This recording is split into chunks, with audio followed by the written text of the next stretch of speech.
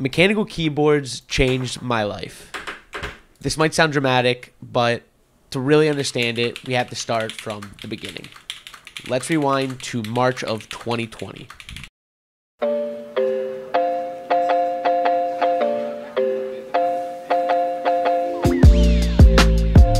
COVID-19 just knocked the entire world on its ass, and we all pretty much had no idea what to do. We were left to, for the most part, our own devices. I could only play so many video games before I started to lose my mind, so I began making TikToks to keep the creative muscles in shape.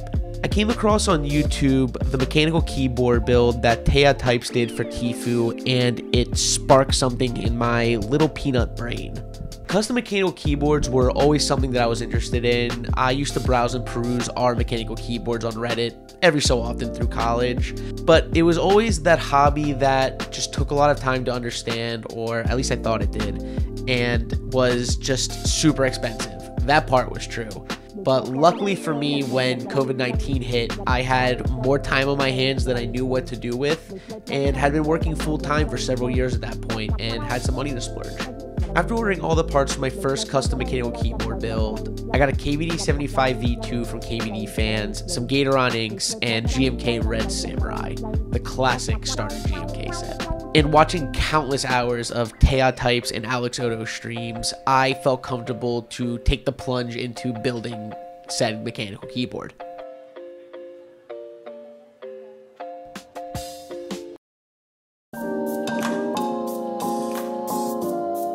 It all went according to plan, and I decided to make a TikTok going over the entire build process as I went along. This is where things all really began to shift for me. The TikTok blew up, getting over 100,000 likes in less than 48 hours. It was the first piece of content that I made personally that ever had this many eyes on it, and by a large margin at that. I was used to getting a couple hundred views on YouTube, let alone hundreds of thousands of views on TikTok.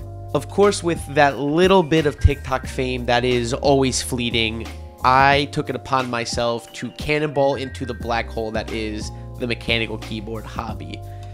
I started making daily content on keyboards, which led to me being interested in streaming, which led to me to streaming, which led to me building a community, which led to me meeting and talking with other keyboard content creators, which in turn led me to becoming friends with this community and other keyboard content creators. It was something that happened so fast, but it gave me an outlet to really express myself and show the world what I was made of when the whole world seemed pretty dark at the time. I would talk with these people almost every single day, at least for a little bit, and they were people I could trust in, I could bounce ideas off of and get feedback from. They're spread out all over the country, all over the world for that matter. I was streaming so often that it began to feel like my very own television program, and I was the host. And I guess that kind of is what streaming is to an extent. It even got to a point where, with the help of a lot of these really amazing friends, I got the opportunity to design my very own keycap set. It was honestly so exciting. What I thought was going to be a one-time project absolutely spiraled into me becoming a small personality in such an amazing hobby. The problem was, though, after 2 years, this hobby began to feel less and less like a hobby and more like a job. I got severe burnout. After building over 100 keyboards on stream and really pursuing this hobby for almost 2 years, I sort of fell out of love with it. It began to dawn on me that I think it was time to step away from the hobby as a creative and turn it back into what it was originally supposed to be, a hobby. But don't get me wrong, I don't think these last 2 years of being a creative in this space were a waste by any means. It taught me patience.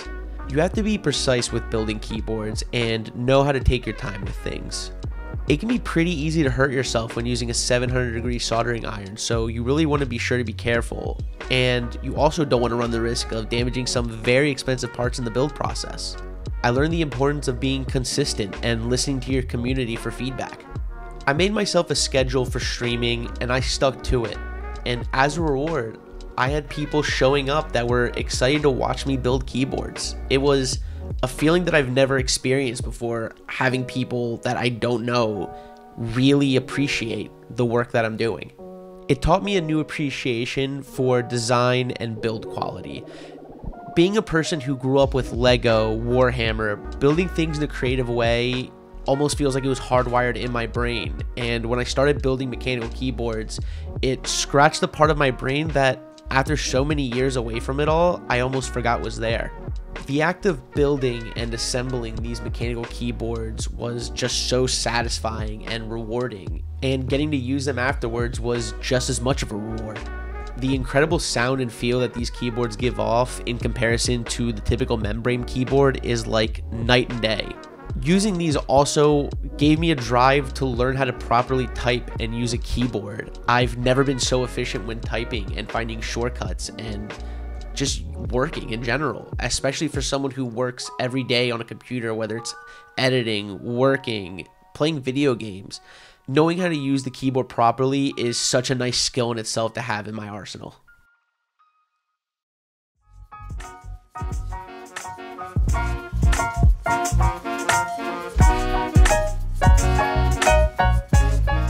To try and wrap things up, custom mechanical keyboards are expensive and borderline unnecessary. But to try to sum them all up as just expensive pieces of metal would be an insult to what this hobby has done for me. I've made some amazing friends and relationships throughout all this, and picked up some new skills and learned patience that I didn't even know was possible for me. It gave me a new sense of confidence in front of the camera and helped me enhance my skills in videography, photography, and honestly showmanship as a whole. And these are just a few of the things that I took away from building custom mechanical keyboards. It's mind-boggling to me how a hobby based around building a peripheral for your computer could have such an impact on my life. But it did. This is certainly not a hobby that I can see everybody enjoying. I think it takes a really specific type of person to appreciate it. But it's one that I am forever grateful for, and I feel like I owe a great debt to. I may not always be a keyboard content creator, but I will always appreciate the beautiful clack and thock of a custom mechanical keyboard. Cheers, my friends.